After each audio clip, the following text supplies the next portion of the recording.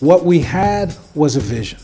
It had to be a place that forced America to confront its tortured racial past.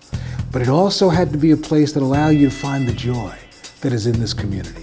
For this museum to do what it needed to be, it had to craft African American history and culture as a lens to understand what it meant to be an American. To say that in many ways, while this is the story of a community, it's really the story of a nation. This is the story of all of us, regardless of race, because this is the story that shaped what America would be.